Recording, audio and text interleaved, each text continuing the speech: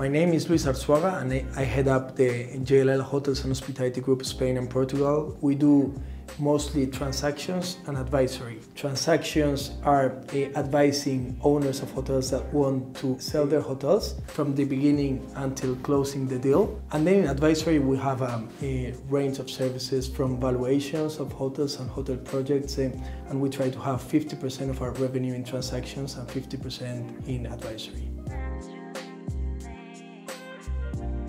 Investing in hotels is a trend nowadays. I think because there are very different types of investment for very different profiles of investors. You can find the very safe investors, and also you have the riskier investors like the private equity, like Starwood Capital, for example, that look for very, very high returns.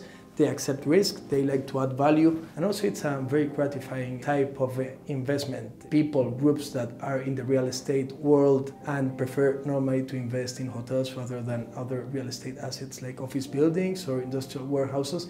People love hotels, people like hotels, and it's definitely a trend nowadays.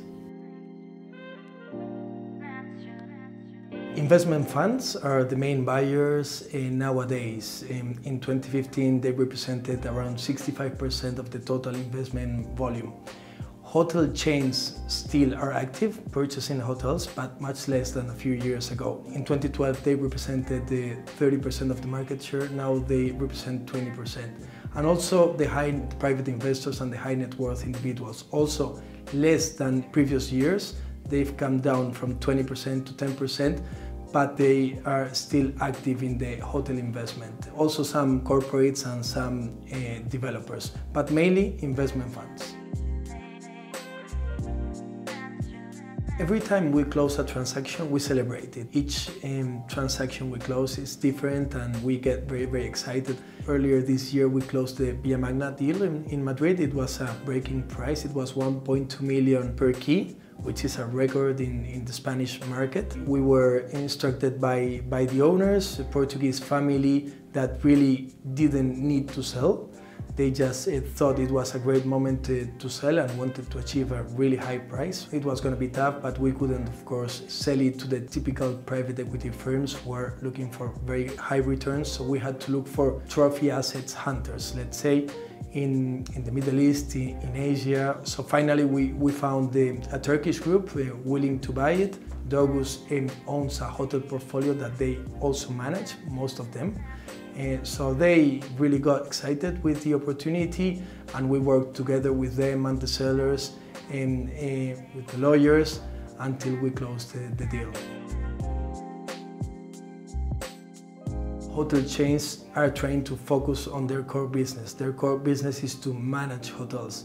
Why? Because they want to grow fast, and growing fast through capital acquisitions, through purchases, is really complicated and really tough. So what they are trying to do is to focus in signing management contracts and franchise contracts, and maybe lease contracts, but not purchasing hotels. Spanish hotel chains were more keen on ownership. They love to own their assets, but the most sophisticated hotel chains of Spain, like Melià and NH, are following this trend of asset-light strategy.